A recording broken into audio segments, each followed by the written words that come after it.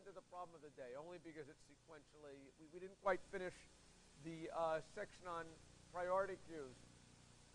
And there is something very important to, about, let's say, data structures that I want to say. Now that everybody's slithering in, maybe I will wait another couple of minutes to say it then.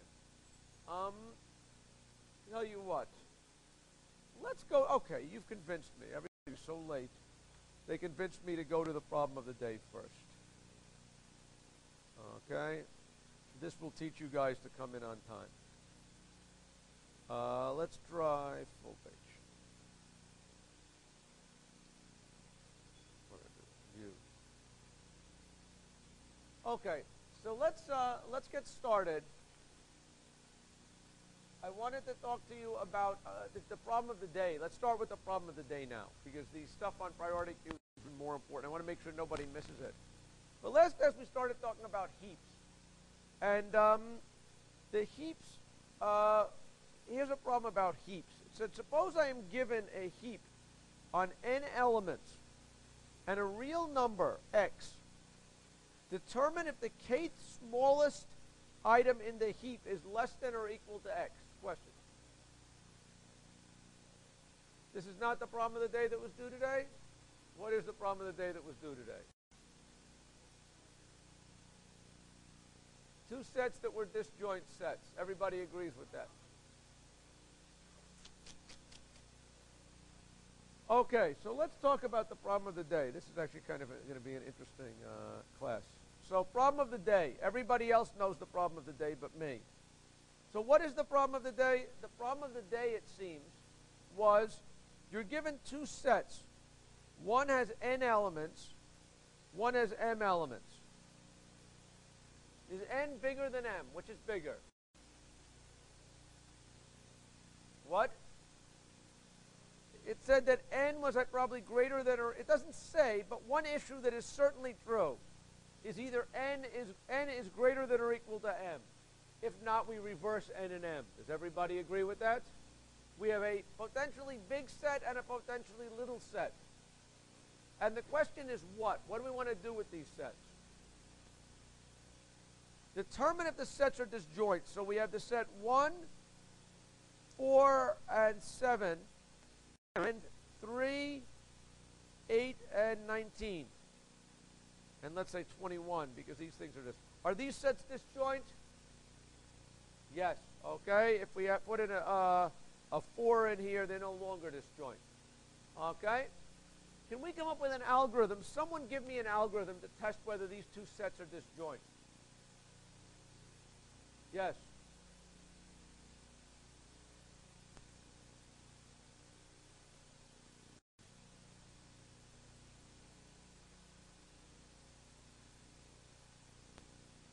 Okay, so what you're saying here is you're saying sort the first set. How much time would that take? N log n. Sort the second set, right? How much time will that take? Now that they're sorted, what are you going to do to see if they're identical? You're going to basically walk through these things, right? Is this the same as that one?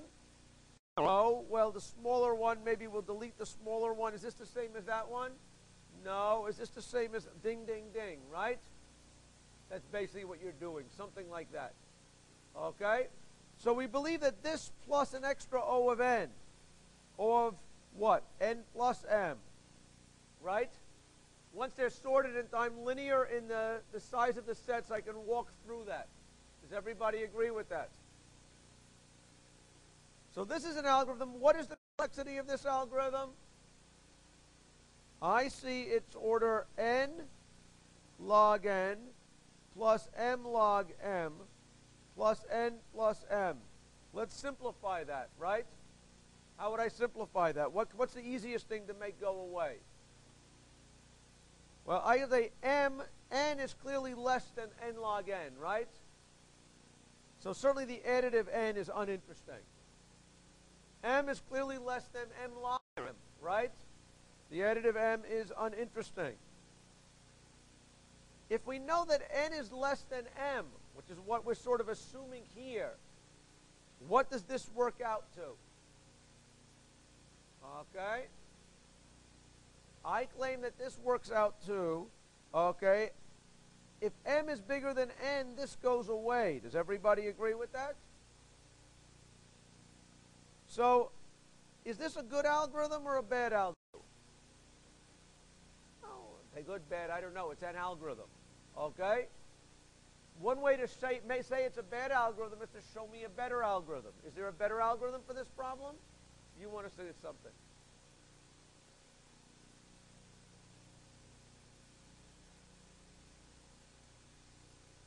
So what you want to do is, instead, let's take a look at this. Option number 2. Maybe I'll even try to erase it. Boom. Still the case that n is less than m, right? What your option is now, what you want to do is to sort which set? Sort the small set. That's going to take n log n. Does everybody agree with that? Now what do you want to do with the elements of the second set?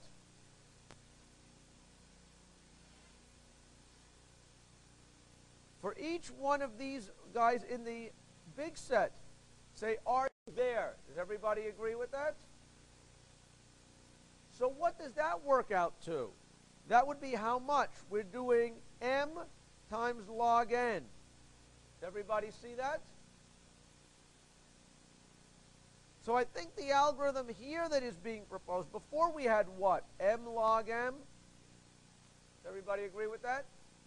Now what do we have?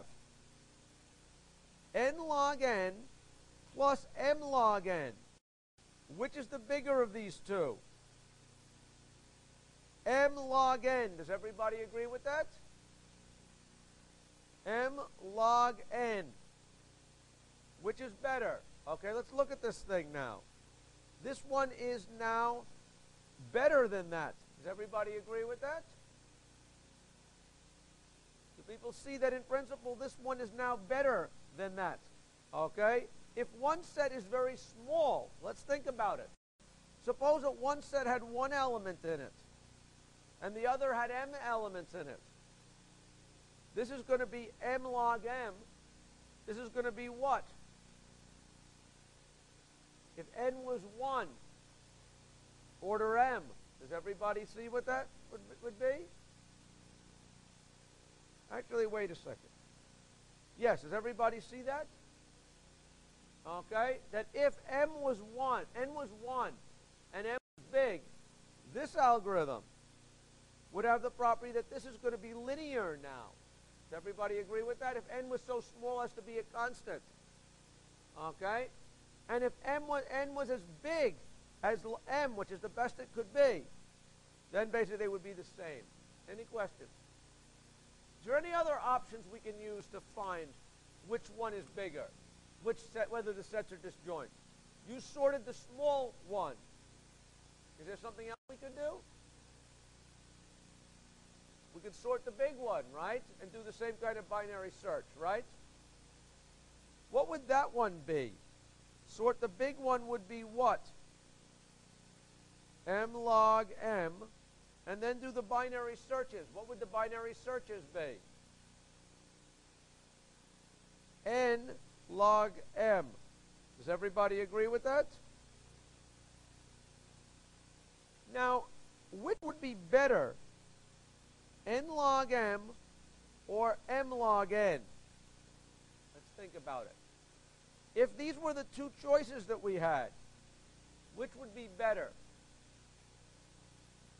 N log m seems to be much better, right? Again, suppose m was of constant size. N was of constant size and m was big, right? This would be what? In that world, if n was constant, this would be a log m algorithm, right? What's the catch? That's not the total part of the work, right? We had to pay for the total amount. What is n log m plus n log m? What is that going to be when we add it up? N log m, it's no better than the first sorting one, sorting both. Does everybody agree with that? So the interesting thing is there is one option that is better than the other. Okay? Any questions about that? Okay? So even though it's in some sense a simple question, still, how you use sorting and searching, there is room for subtlety. Any questions? Enough subtlety that I apparently got this wrong as the problem of the day. So this was the problem of the day? Does everybody agree? Okay, sorry about that. Any questions? Okay. What I would like to talk about now is, let's come back here. This is not the one that I want to talk about. Sorry about that. Escape. What I'd like to start talking about, if I can, is finish up talking about some notes from the end of last lecture on priority queues, because it's important when you think about algorithms. There's certain things that are simple, so simple that they might be ignored, but are really somehow very important to think. There's a lot of things in algebra that are hard. I flash up a lot of algebra in here, you're going to get nervous. But there's relatively simple things that are important, and because they look simple, they get overlooked and you don't think about them. One thing to be aware of, very, very important, is what a priority queue is, and what a priority queue might do for you. Okay? So when I talk to people who aren't algorithms people, they come in, they say, I have a problem, I put it on a linked list, and this, and they're not talking my language. Okay? I talk in terms of stacks, I talk in terms of queues, I talk in terms of dictionaries, and I talk in terms of priority queues. Priority queues are data structure which in some sense are going to be useful because they're going to provide more flexibility than sorting, okay, on certain kinds of problems. Sorting, we have seen, is very, very useful. A priority queue is a job that is going to enable, data structures can enable us to constantly get the smallest thing left in our system, okay, allowing us to insert new things into our system. So a lot of these sorting algorithms work by you take the data, you sort it, and you go bop, bop, bop through it from biggest to smallest.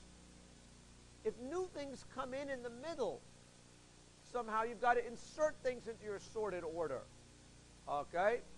And a priority queue is a data structure that does that kind of thing if you implement it efficiently.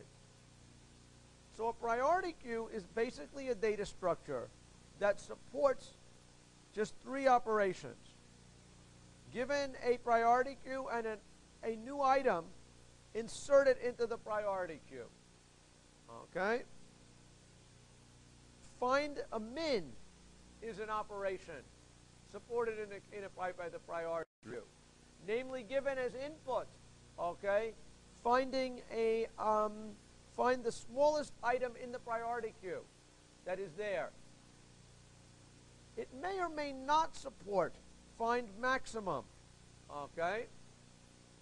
As we'll see when we build things like heaps, you guys learned about heaps or something like that. If the structure is ordered where the root is the smallest, finding the minimum element is easy. Finding the maximum element is not easy, right? Does everybody kind of get that idea? Now, you could have said if I was only interested in maximum, I could have returned the whole world around and put the maximums on the root, right? Conceptually, there's not a difference between finding the minimum or finding the maximum. But you only really, the data structure really only supports one of those options. Okay? You can have either this or that, but you don't get both, is the way I think of what a priority queue does. Any questions? Okay? It's like saying, is it interesting to sort in increasing order or decreasing order? Sort it one way. Any questions? The other thing you can do is to delete the minimum or the maximum. Okay, delete, again, we'll talk about only on one side. Delete the minimum is the other operation. You can tell me what is the minimum element and then delete the minimum element from it. Or you can insert a new item in. Those are the 3 operations that a priority queue does. Any questions? Does everybody agree that these 3 operations could be done in log n time with a balanced binary search tree? How would we do an insert in a balanced binary search tree? If we were using a balanced binary search tree as our priority queue, it means insert, right? Log n. Find minimum, bop down the left pointers, right? Does everybody agree with that? Time proportional to the height, logarithmic. How would you do delete minimum from the data structure in log n time? Okay, suppose I want to have binary search trees do not have a built-in operation delete the minimum. How would you delete the minimum? Yeah? You do find minimum. Now that I got a pointer to it, delete, right? Log n plus log n is log n. Does everybody agree that all three of these can be supported easily using balanced binary trees in log n time? Okay? Last class we talked about heaps. Can these things be supported in log n time on heaps? Okay, heap data structures. And my claim is yes. Let's think about what we did if we remember what a heap is. How do you find a minimum in a heap? Root. That took order 1 time, right? Easy. How did we insert a new item into a heap? Does anyone remember? What did we do to insert a new item in a heap?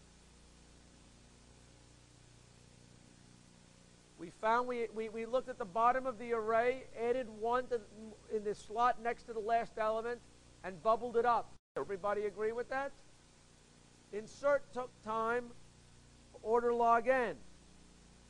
Right? How would we delete the minimum in a heap in logarithmic time? Where is the minimum? How would we delete the minimum efficiently? What was the idea there? Find the last element in our array,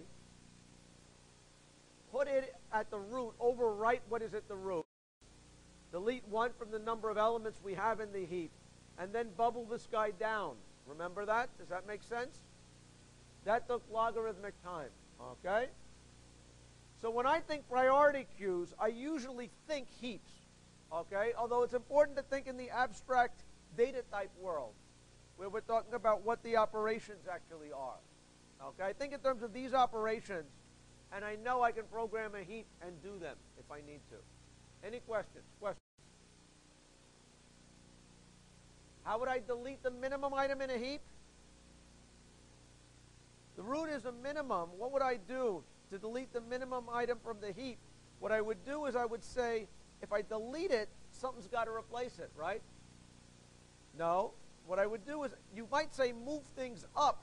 Your thinking is I could fill it in by moving things up. The trouble is that's going to create a hole someplace, right? If everybody moves up, somebody is going to get a hole made, right? And I don't want any holes in my heap. So what am I going to do? I'm going to announce to the lowest ranking guy, suddenly you are at the top of the heap. Okay, you're the leader. See if you can hold that position. Okay, but you probably can't hold that position, right? It's now going to say, we're going to slide it down. Find out which is the smallest, this, or this. The winner goes to the top, the loser marches down 1 level. And the interesting thing is now this element is going to march down. And we can restore the heap property without creating any holes. Does everybody agree with that? If we just moved up the elements, there would be a hole created someplace in our heap, right? And we don't know where that is. We want the hole to be at the last spot in our array, so it isn't really a hole, right? And I claim this means of it there and sliding it down doesn't create a hole. Any questions about that? Okay? So that I think is interesting. So heaps can do all of these things in log n time. So heaps are my favorite priority queue, is one way to think about it. Any questions?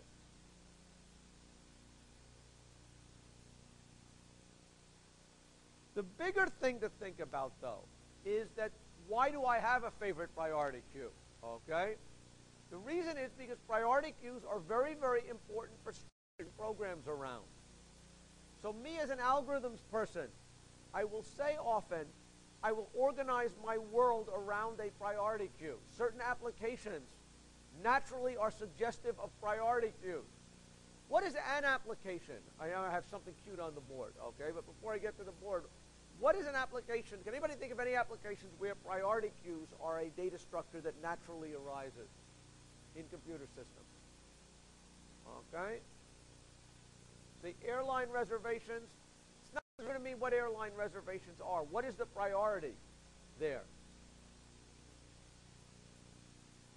So one possibility is if there is a waiting list for people to do something, a queue of people. Well, if it's first come, first serve waiting list. A waiting list at a bank is not a priority queue, right? We can just use a FIFO queue for that, right? So one possibility is that if you're, I would say probably not so much an airline thing, but at a nightclub. You guys, okay, I have this image of people hanging out in New York nightclubs where there's this big bouncer sitting there at the velvet rope. Okay, Skiena comes by, dressed like this. They say, well, if we can't fill up the club, maybe. Okay, someone who's better looking or more important goes in. People see that? Go that one person at a time through the door. They're choosing from the mob that is out there. Who is the most desirable one to get in? Does everybody agree with that? A refrigerator.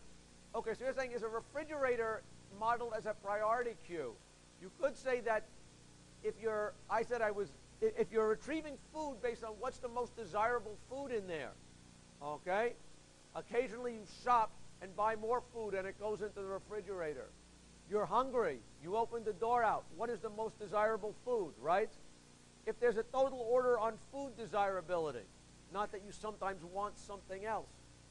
Real in a different mood, different days, it's not a priority queue, right? But if the food is ranked from most desirable to least desirable, then a refrigerator would be modeled by a priority queue. Does everybody see that? Where in real computer systems are there priority queues? Okay. Processor scheduling, right? On any computer, a modern computer is a multi-processing system, right? There are multiple processes running, fighting for the CPU at any given time. What happens? The system says, what is the most highest priority job to run? It takes it off the priority queue, gives it a shot of computation, a certain number of seconds to run. Then it sticks it back in the priority queue, saying, well, you're happier now. I gave you some computation. I'll insert you in with a lower priority, right? If you have a really important process, you'll keep a high priority. If you're a lowly process, you get a low priority, only if we get adherence to it. Do people see that priorities in operating systems, scheduling things, are run by priority queues? Any questions about that? So once you start to look at them and think about them, a lot of things in life are governed by priority queues. Again, I have a silly example here. I guess yesterday was Valentine's Day. So this is the Valentine's Day example. Okay? Suppose you are trying to maintain a database of possible people you can ask out for a date. Okay? What is the way this database should be organized? You might say the data structure is a dictionary. I want to be able to look somebody up by name, right? But if you're dating, in some sense, I say you're not interested in looking people up by name so much as you're looking up who is the most interesting person that I can ask out next time, right? That the world is full of people, okay? And each person has an interestingness level. This person is an 8, 7.5, a 9.2, okay? What should in some sense be the basic iteration about asking people out? The algorithm is probably something like while not married. Okay, so you're dating. What is the basic idea? Okay?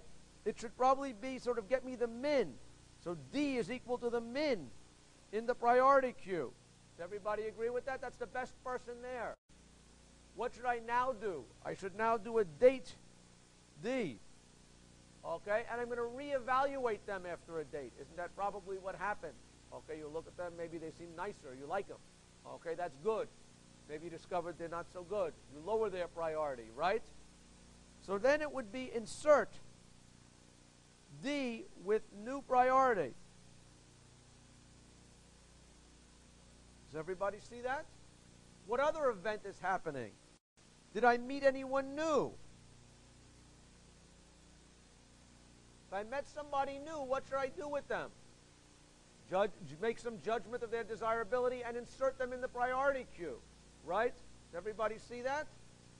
The basic loop here is retrieving people by priority, okay? Any questions about that example? Is that clear? Okay? Fair enough. Might be a little silly, but the basic idea, the point is, a lot of things in life are governed by priority queues. When you write simulations, okay, a lot of time goes into modeling events that are happening in a simulation. Okay, that you want to simulate what people are doing. You might predict what time is someone going to be born, when is someone going to die, when is someone going to do something. There are all these events of interest in your simulation.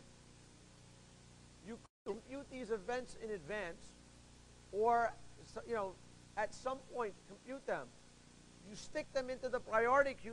The queue is ordered. The events are ordered by time. What is the next thing I should do in a simulation? Okay, a lot of simulations work down to these kind of things. Stick things in a priority queue. Any questions? Another thing that comes up in algorithm design, this one is now a serious algorithm design like we might do in here, is that sometimes we have what you would call a greedy algorithm. Like, let's say when we're talking about traveling salesmen, right? What did we do in the traveling salesman heuristic? You guys had some kind of an idea that, well, we were going to pick which pair of points were closest, right? And merge those two, add an edge between them, and keep connecting pairs of points that are closest until everything's connected, right? Somehow you want a data structure that will repeatedly tell you what's the next smallest thing. What's the next smallest thing, right? That is the kind of thing you use a priority queue for, okay? And thinking and recognizing this is an important part of algorithm. When is there a priority queue? Because then something like a heap is the right data structure, okay? And it gives you the right way to think about it. Any questions? One of the war stories in the books, okay, in the book, it talks about sequential strips and triangulation. And this is one where the key idea was to basically use a priority queue. Okay, so I encourage you to read that and see it. Okay, any questions? If you can become fluent with priority queues, you will be a hero someday. Okay, any question about that? Okay, it'll make your life much easier, and hopefully somebody else's too. Any questions? Okay, so that's about priority queues. I think that's all I have to say here. Okay? Any questions? Questions? So I was talking last class about, first of all, there's an index, so hopefully you can find it in the index. But I talked about priorities a little bit in the section on data structures. But in the book, we talked about heaps. We sort of just finished talking about heap sort. There is no index in your book, okay? Then you can't find it in the index in the book. When the full edition comes out, you can find it in the index. But it's not, I'm sorry, that I'm sorry about, okay? That said, you should probably use the, the section on heap sort is sort of an introduction in chapter 4 is the excuse to talk about heaps.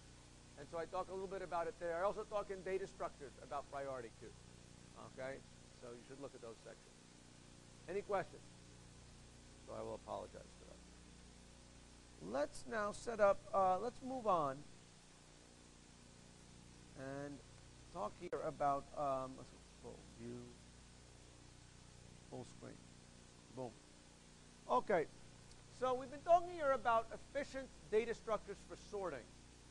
And one reason for talking about it is to introduce you to different ideas in algorithms are explained sort of by different sorting ones, different sorting algorithms. Merge sort is an algorithm that is sort of the canonical example of what we would call a divide and conquer algorithm. It's a divide and conquer recursive algorithm for sorting. Okay?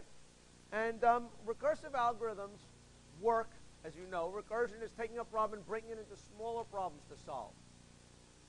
We usually think of that in terms of trying to solve something correctly. But exactly how you break it up into smaller problems makes a difference. Now, a way that leads to very efficient algorithms is if you can take your problem, break it into two half problems. So they're two much smaller problems. Solve them independently. And then combine the answer to give you the answer that you want. Okay? If you can do that, that gives you a fast algorithm. That's a algorithm design approach called divide and conquer. Okay? And let's look at a particular example of it. The problem of merge sort. People here have seen merge sort before. We have never seen merge sort. Okay? Everyone's seen it. Most everyone's seen it. The idea of merge sort is you are given as input an array or a list of items to sort. 7, 4, 19, 3. You break it into two subproblems. You magically sort the subproblems. 1 through 7 sorts to 1 through 7. 4, 17, 3 goes 3, 4, 17. And now that they are sorted, you combine them. How can we combine the two sorted lists? Okay, if I give you two sets of data, how do you combine it? Okay, we sort of did something like that in the problem of the day, right? How would you do it?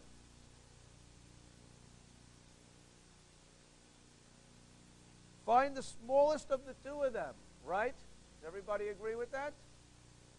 So the smaller, I give a pointer to the head of the both of them. If these lists are sorted, where is the smallest element? It's got to be at the beginning of the list, right? The smaller of the two tops has to be the smallest one overall. Does everybody agree with that? So 1 is the smallest overall. We delete it from this and move our finger over, right? Which is bigger, this one or this one? 2 is the small one, right? 2 is the one that should go next. Write it down, move our finger over. Which is bigger? 3 or 7? Which is smaller, I guess. 3 or 7? 3. Move the finger over. 4 or 7? 4. 4 or 17? 7 or 17? 7. Nothing or, well, 17. Right? If I give you a list here with n over 2 elements and a list here with n over 2 elements, how much time does it take to merge them by this procedure? N. Why is it order n? The way I think about it is, in each round, I am spending constant amount of time to put one more answer in sorted order, right? So n times O of 1 is n. Does everybody agree? See that? That's how I think of it. Okay? So what is interesting here is that merge sort is very nice in the fact that it is easy for me to divide the problem of sorting an array into two pieces. Namely, give the first half of the pieces to one recursive call, the second half of the pieces to the other one. Here I'm only specifying by the index in my array, from 1 to n, initially. So I find the middle elements from 1 to the middle, then the middle plus 1 to the end. Once I have them, merge the two subarrays. Okay? Any questions? How much time will it take to sort these things? Okay? Any questions here? Is this obvious from looking at this? Okay? Any guesses from this about what the time complexity should be or why? When we look at this and looking at the program, can we tell anything? Yeah? N log n, why? Did you look at the program or you know something?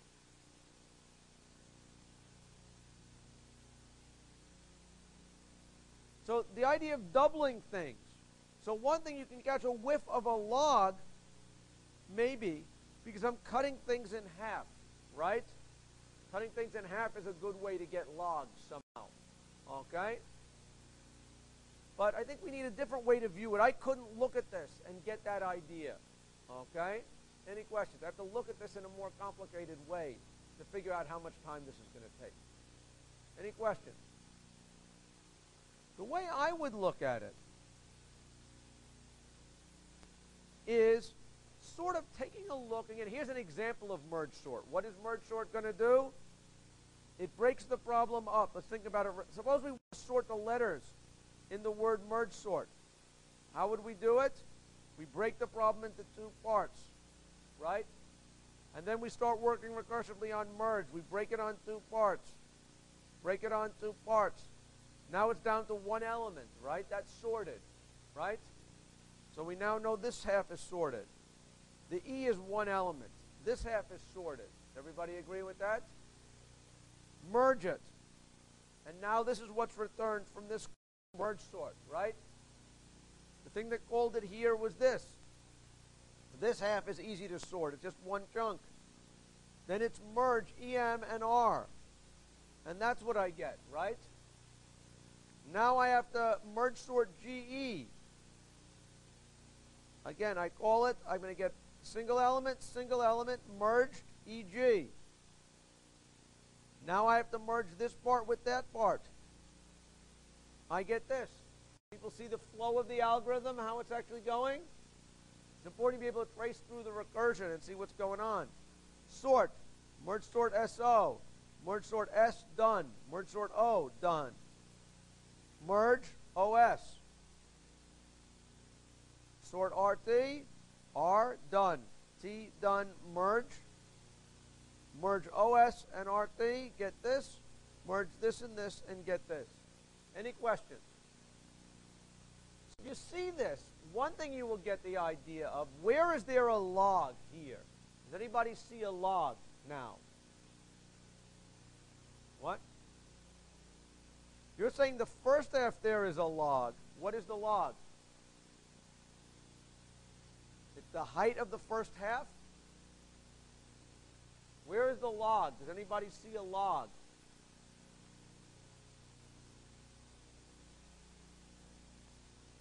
In each, the size of my pieces is cut in half, right?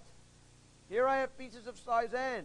N over 2, n over 4, dot, down to 1, right? How many times can I have it till I get down to 1? Log n. Does everybody agree that that tree is of height log n? And what about this other thing on the bottom? How big is that? Same. It's just it's like looking at it in the mirror, right? It's part of the same end of the call. It's the input, that's the output. Log n. What would two things of log n be? Log n plus log n, what's that? Log n, okay? So it's clear the height of this thing is log n. Any questions?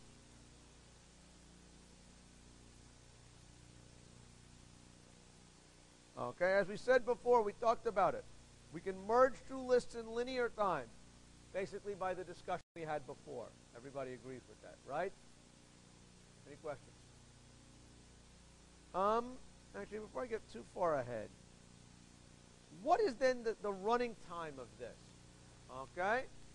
We sort of agree now that the total amount of work done it results in a tree of height log n. How much total work is done? Okay? How can we count up the total amount of work? The way I would like to count it up is say, how much work is done on each level? Okay? Let's think what we're actually doing here. Okay? Let's look at this last level as probably the easiest one to see. Where I have two parts of size n over 2 and n over 2 and n over 2, and I'm merging them. How much time did that take? To take two things of size n over 2 and n over 2 and merge the elements. How much time did that take? N. Does everybody see that? This took n steps, right? Now, let's look at the step above it. Here, if I have n over 2, n over 2 elements total divided into 2 equal parts. This was n over 4 elements and n over 4 elements. How many steps does it take to merge n over 4, 2 halves of n over 4 element lists? How much steps? I claim I'm going to be doing n over 2 things. Does everybody agree with that? Do people agree that it is half as much work to merge two things of size a quarter than it is to merge two things of size 1/2? Do people believe it's half as much work to do?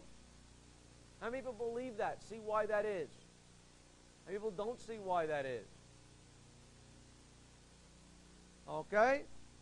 Because why is it? Because the time it took was basically, I'm doing n rounds to merge two things of size n over 2. I'm doing n rounds of saying, am I bigger than you? Right? If I have half as many elements in each list, I'm doing half as many tests. Am I bigger than you? Does everybody agree with that? Because after each test, I'm outputting somebody in sorted order. So what's interesting? Here I've got n over 2 elements. Here I've also got n over 2 elements total, right? If this is half the work of this, and this is half the work of this, what's the total amount of work done in these merges? N. Does everybody see that? It's how I've sliced it and diced it. Okay?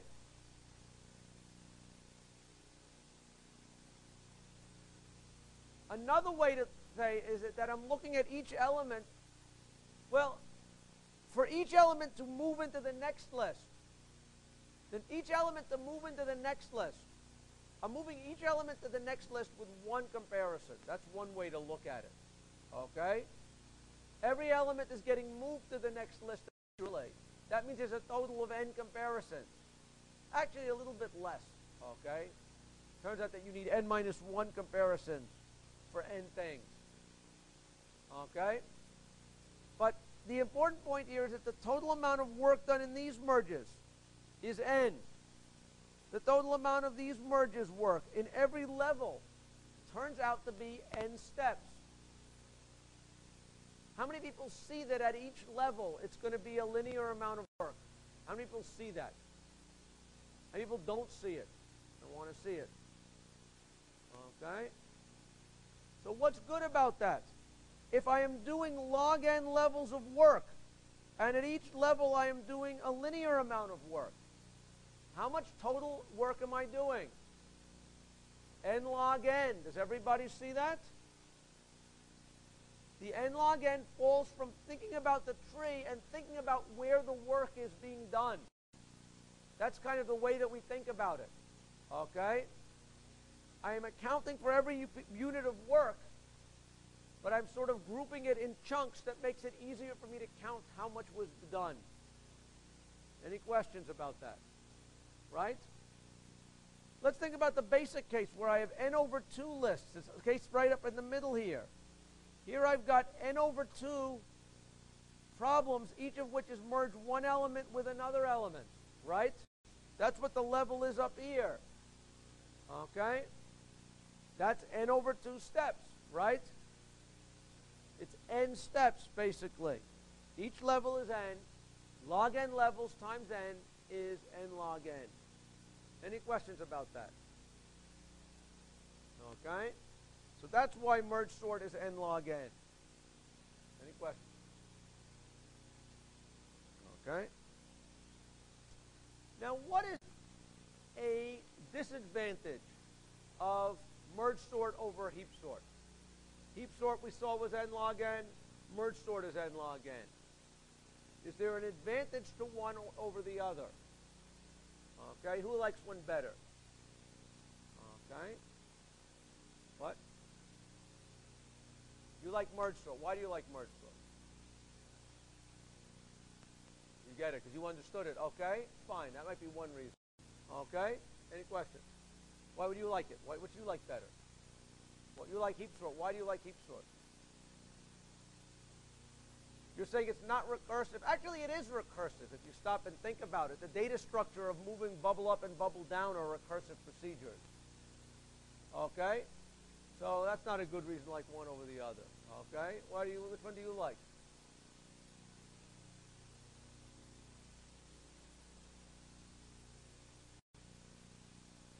So one difference, substantive difference between heap sort and merge sort have to do with how much extra memory you need. Okay? With heap sort, you notice that we actually built the heap in an array, and it didn't need any extra memory, right? Question, if I give you an array like the one that I gave you before, where let's say this is 4, 5, 6, 1, 2, 3, and these were arrays. This was packed in an array. And I now ask you to merge the two lists. How would you merge the two lists? They're embedded in an array. Let's say they're embedded in an array. Which goes first, 1 or 4? Where do I put 1 now? Oh, I could put it over here and overwrite 4. What's the problem with this? I lost 4. I could put 4 over here, but what do I now do? Where does 4 come into the picture?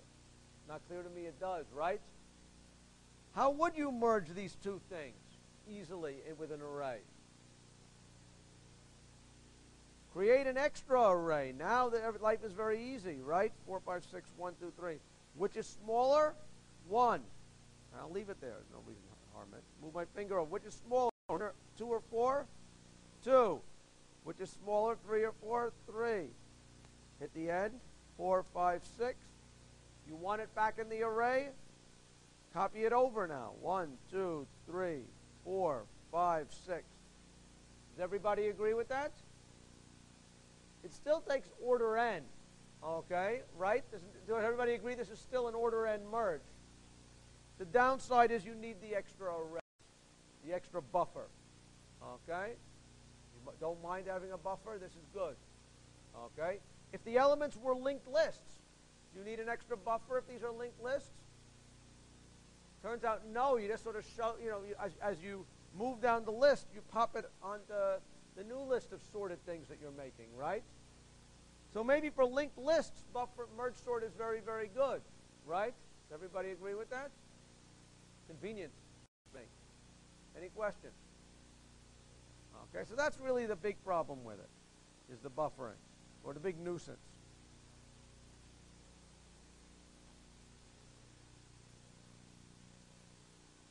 On the other hand, what turns out to be a important use of merge sort has to do with the fact that many sorting problems are very, very big. Okay? Let's say that your job was to produce the phone book. Who owns the phone book these days? It used to be Yellow Pages, Inc., okay? Whoever they are, okay? But somewhere they're going to produce the Manhattan phone book, right? And one part of producing the Manhattan phone book is sort everybody in Manhattan in alphabetical order and print them out, right? Does everybody agree with that? So they've got a big sorting problem. And there are much bigger sorting problems than the Manhattan phone book. Can anyone think of a bigger sorting problem than the Manhattan phone book?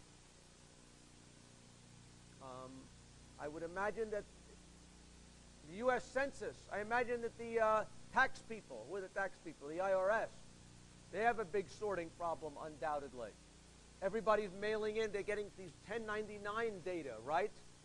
Skiena earned a little bit of money here, okay? You guys, when you guys get something, the government gets a sense of how much money you have. Some are going to sort all of that by your name, or really your taxpayer ID, right? So that they have that all together to figure out how much tax you owe. So clearly there are very, very large sorting problems in the world.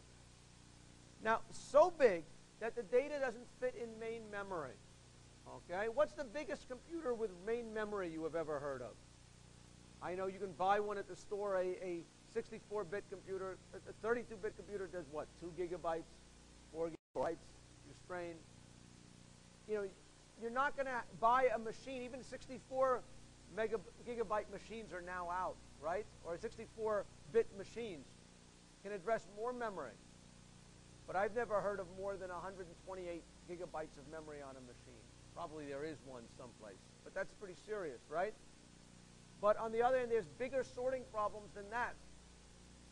So one important problem that's really where the bread and butter is if you're in the sorting industry is how do you sort things that are very, very big, so big that it doesn't fit in memory, okay? And here the big problem is that your data, if it's not going to fit in memory, is going to get stored on a disk. And disks have weird properties to them, right? Disks are slower than main memory. So getting access to some data on a disk is slow, right? It has the property that, although it's slow to get access to the first thing, it's not so slow once you have it to get all the stuff after it, right? There's a lot of weird properties of disks. Bottom line, Mergesort turns out to be a good thing if you program it right on disks. So the real big, fast super sorting programs are variants of Mergesort, okay? For reasons like that. Any questions about that? Okay, so we'll give it its due. The other reason to have talked about Mergesort is, again, as to illustrate a paradigm of algorithm that is very, very important called divide and conquer. Okay? What is the idea of divide and conquer? The idea is, if I can take my problem and divide it into two smaller problems, solve each recursively, and combine the answers to those subproblems into one problem, okay, such that the combining is faster than solving the subproblem. In this case, what was it to take it? To sort in Mergesort. To Mergesort something of size n over 2 took what? N over 2 log n over 2, right? Or equivalently n log n. To merge this, this half was n log n. But once we had those halves sorted, the merging was what? Was order n. Does everybody see that? The merging was faster than coming up with the, with actually solving the individual problems, right? If that is true, and you can divide into two problems such that you can merge them, you get an efficient algorithm. Okay? Any questions about that? Can anyone think of any other problems we've seen in here that are divide and conquer? One other one that people would usually call divide and conquer. What? No, convex hull, let's say no. Okay? What about binary search? Let's think about binary search in this regard, right? I have an array of size n, right? Give me the middle element. Okay? Search this part and then this part, right? Does everybody agree with that? Here is the index element. Let's say I'm searching for 100, and the middle element was 50. The value was 50. Okay? I now have to search. It's 100 is not 50. I have to search this part and this part. Searching to the left of it. How much? If I was looking for 100, how much time does it take me to search the stuff to the left of 50? That took 0, or I say order 1. Right? How much time does it take to search to the right? Well, it's order log n, right? Does everybody agree with that? How much time does it take to combine the answers in some sense? This maybe is stretching it a little bit. If I know it's not, I get the answer it's not in the left, and I get the answer it is in the right. How much time does it take to combine it once I get the result of this search and this search? I would say constant, right? Find me if 100 is here. It's not here. It is here. Did you find it? Yeah, where was it? It was there. So in order one time, in some sense, I'm combining the results. Sort of a vague I'm not sure I like that example so much. Okay? So divide and conquer is an important algorithm technique. I don't want to understate how important it is. Many famous algorithms, okay, that appear in, let's say, a more advanced algorithms class turn out to be divide and conquer. Okay? The FFT, the fast Fourier transform. Some would argue this is the most important algorithm in the world because this is what made image processing possible and music processing possible. Every time you listen to your iPod, you can thank somebody did some FFT did not die in vain, okay, because there was a lot of signal processing on that music. That is done by divide and conquer. The fastest algorithms for multiplying matrices are divide and conquer. That said, I'm not going to talk about divide and conquer more in here because a lot of these algorithms are kind of complicated and I can't design them on scratch, okay? So I like to teach the bread and butter thing. But you should be clear that this kind of a design idea, when you see it, is a very good idea, okay? Any questions? Sometimes heuristics are good for divide and conquer. Let's say you want to search for something. Let's say you're searching, one of your friends is lost somewhere on campus. You have two people to do the searching. How do you help find your friend? What do? You take campus. Half of goes to one friend, your half goes here, right? Then you wander around looking for him. Then you come back and combine your answer. Yes, I found him. No, I didn't. Okay? If both of you say you found him, you got trouble, right? Any questions about that? Okay? So it's clear that this is a good idea if you can make it work. Any questions? Any questions are all about merge sort. Okay? Why it's n log n, why it's a good thing. Okay? Fair enough.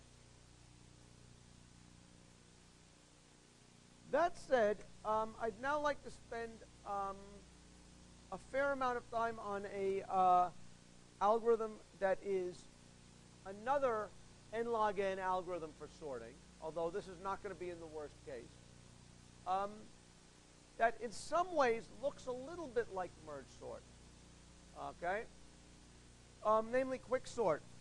The thing that is going to be most interesting about Quicksort is not that it's quick, although it is a fast sorting algorithm, arguably the fastest sorting algorithm if you're sticking in memory. The thing that's going to be interesting about Quicksort is the idea, okay? And that there's a lot of interesting ideas. There's an interesting idea about why Quicksort works well. Okay, that's important to understand. Sort of an idea of randomization. Okay? So let me start describing the idea of Quicksort. Okay? The idea of Quicksort is, as my basic step, I'm going to pick some element, if this is my array to be sorted, I'm going to pick some element, let's say the last one, and use that to throw the elements in the array around. Okay? So namely, I'm going to find all the elements that are less than 10, ding, ding, and ding, and put them in the array to the left of, okay, to the left. All the elements that are greater than 10, put them to the right in some order, and then put n in between them. Okay? That's my basic operation in Quicksort. Pick an element that I'm going to call the pivot, and then partition the elements, who's less than it, who's bigger than it. Okay?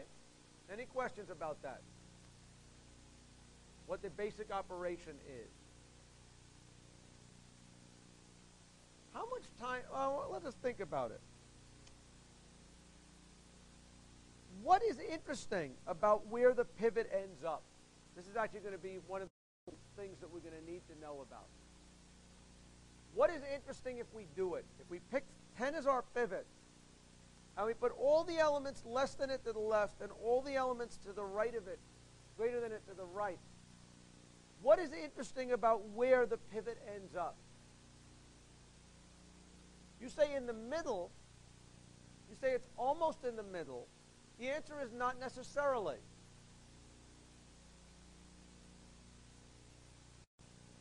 Well, I'm not going to know whether it helps me much, okay? The question of what does it do, okay? So someone could imagine, I could see somebody doing calisthenics over there. It's not helping me much, but they're doing calisthenics. That's good, right? Question, what is the operational property that we want done, okay? Suppose I pivot the thing. What is interesting? What do I know is going to happen about the pivot element? Yes. The pivot element ends up in the right place. This is the interesting thing about pivoting. Okay, there are going to be two interesting things about this partitioning step. The important thing is that the pivot element ends up where it should end up. Namely, if I am fourth ultimately in sorted order, why am I fourth in sorted order? It's because there's three guys who happen to be before me in sorted order. Does everybody agree with that? Who are the guys who are before me in sorted order? The guys that are less than me. Does everybody agree with that? So the interesting thing is that after I partition the array, the pivot element ends up in the right spot. Okay? Any questions about that? So if I do one of these pivoting steps, partitioning steps, have I sorted the array? No. One guy is sorted. Okay? That's good. Okay? But other than that, well, I've made some other progress, as we'll see. Okay? Any questions about that? So conceptually, do you see about this operation of pivoting and picking up pivot element and partitioning? How much time does it take to partition, to do one of these partitioning steps? Okay? I hear O of n being tossed around. This is not so obvious to me. Give me an algorithm. Let's take a look at this thing. Let's try to work out an algorithm for this. 4, 7, 19, 3, 2, 4. How can I take this array and partition it? Can anyone give me a way to do it? Okay, that's clearly simple and clearly linear. What if, let's say, I'm allowed to use extra memory? Let's just try to think about it simply, first of all. Suppose I'm allowed to use extra memory. Can someone think of a way to pivot this, partition this thing easily?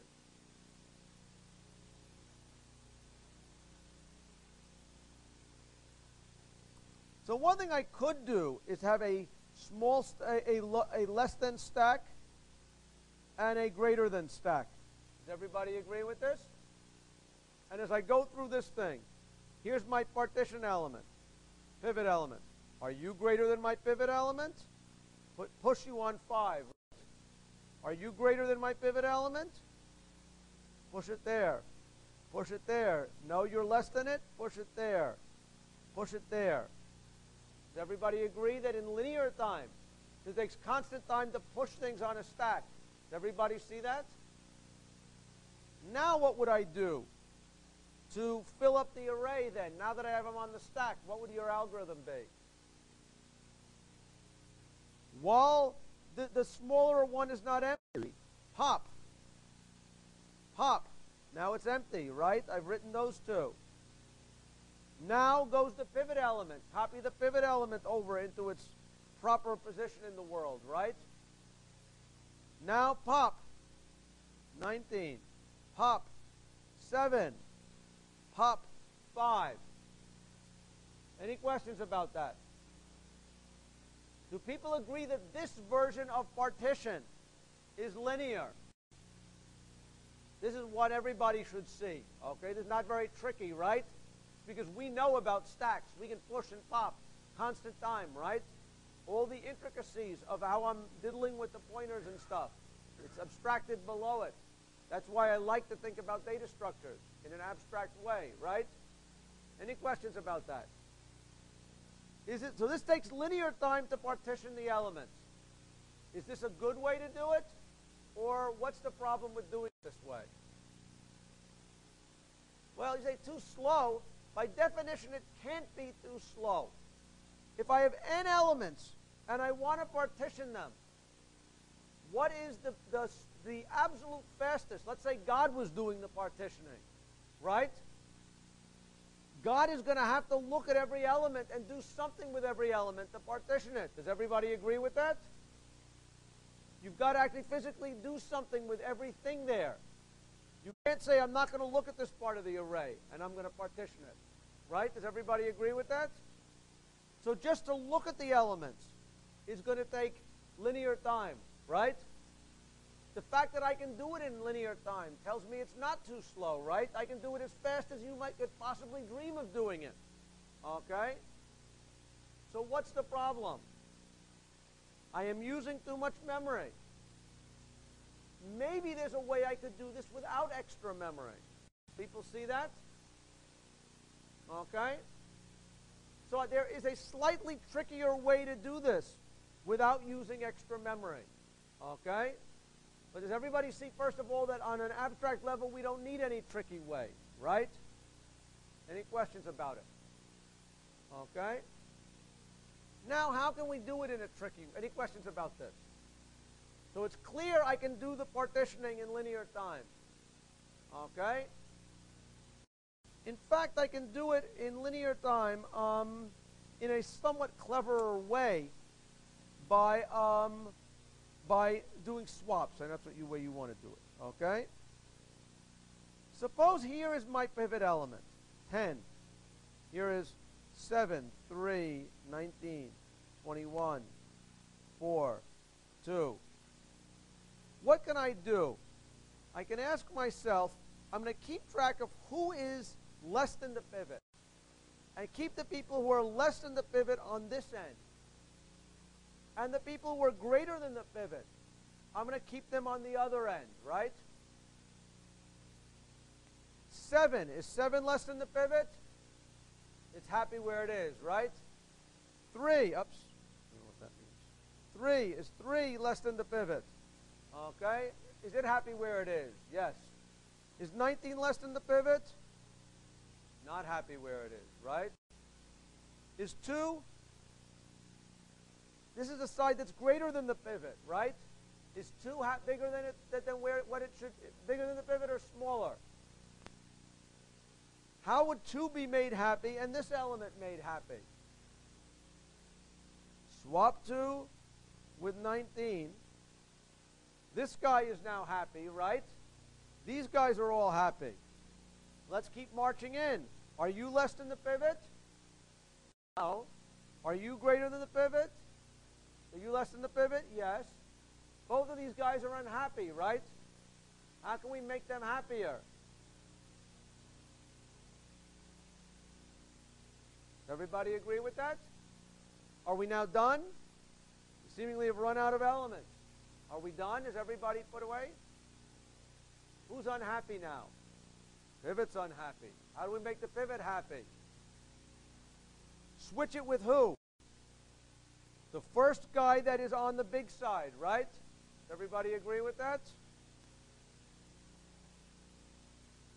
Everybody's now happy, right? This clearly is linear too if you think about it, right? Does everybody agree with that? Comparing each element, occasionally stopping and doing a swap, right? And then each element is sort of moved at most once. Okay? Any questions about that? Linear. And this I can still do in my array. Okay? Question. Well, what complexity is that? Let's stop and think about it. Again, if you looked at in the book, I give you the code for this. Okay? I didn't put it out on the slide, but let's think what it has to be. For I goes from 1 to n. What am I doing? Marching over here, occasionally stopping, right? Marching over here, occasionally stopping. When I have stopped, I am now going to do a swap, right? And now everybody I have looked at before, I never need to look at them again, right? So I spent linear time up to the swap. I have taken care of a linear number of elements. And now I'm just going to move on and keep going. In constant time, I'm going to, for every time, either move a boundary over or realize I've got somebody that's got to move, right? In constant time, I'm making progress. I have n steps of progress I have to make. That's why it's order n. Any questions? You can't see that? How would you show it's order n? You look at my program. And then I think if you look at the program, you should be able to see that why it's order n. Any questions about that? So partitioning is clearly an order n operation. Does everybody see that? Any questions about it?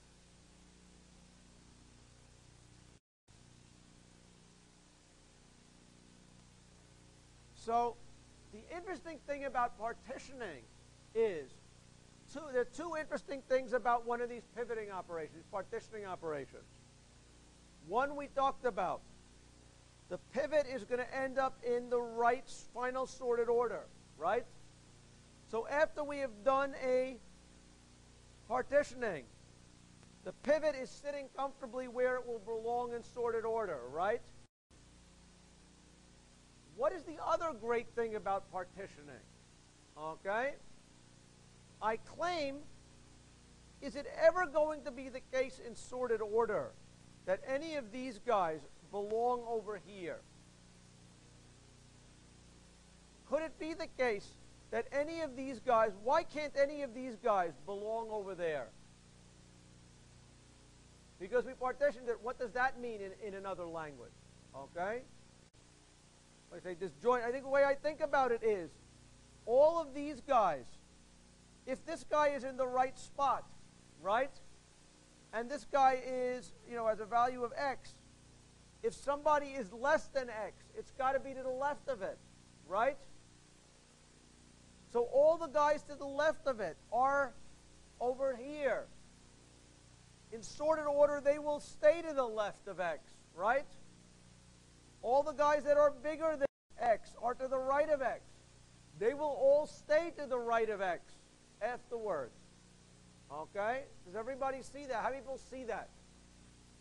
Okay, any questions about that? So what is important about that? The important thing is that we have now divided our problem into two jobs, each of which could be done independently. Let's say that I have a bunch, you guys are search.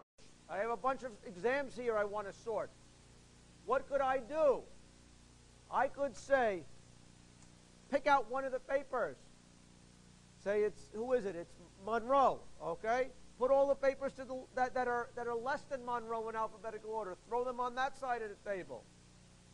Take all the elements on the right that are greater than Monroe, all their exams. Put them on the right side. Then I take two of you. I say, you sort these, and you sort those. You guys could sort these papers independently and not step on each other. Does everybody agree with that? You would sort all the ones that are less than this. They would get written back over here. You would sort all the ones greater than this, put them over here. I have two independent sorting jobs. Does everybody see that? And this gives me now a recursive algorithm. What is my recursive algorithm? Okay. Basically, in order to sort, my key steps is I'm going to sort from the lowth element to the height element. So long as there is more than one element in my subarray to be sorted. Pick a pivot element and tell me, partition the array, telling me where the pivot ends up, right? Now I know after this partitioning, the pivot is here. You've told me where it is. It's sitting over there.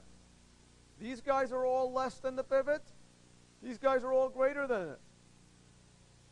Now quicksort from the beginning, the first element, to the pivot locations -1. Then sort from the pivot locations +1 to the end. Does everybody see this is a recursive sorting algorithm? Basically, to sort the quicksort, I quicksort the whole thing by partitioning to break the array into two smaller chunks, and then quicksorting each chunk. That is Quicksort. Any questions about that? Question?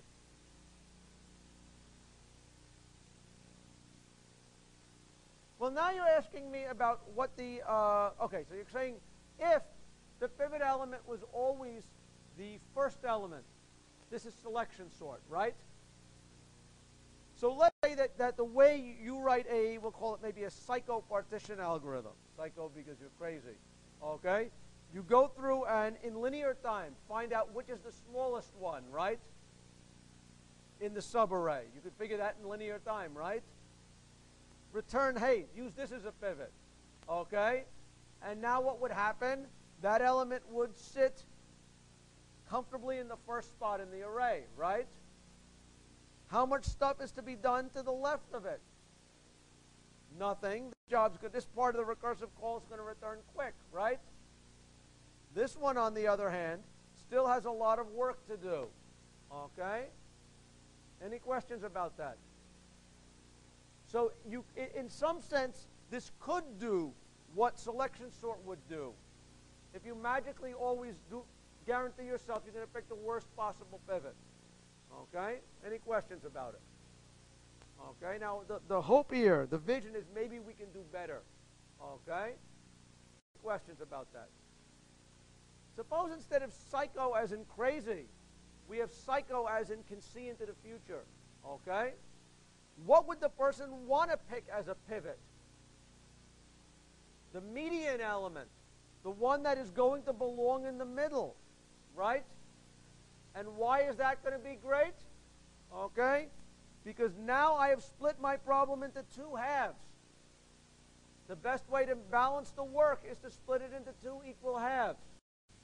So if I can be psycho-clairvoyant, okay, then Quicksort will clearly be good. Okay?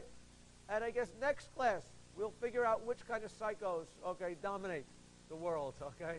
Any questions about that? Any questions? Okay, thanks. This is probably where I should end. Thank you.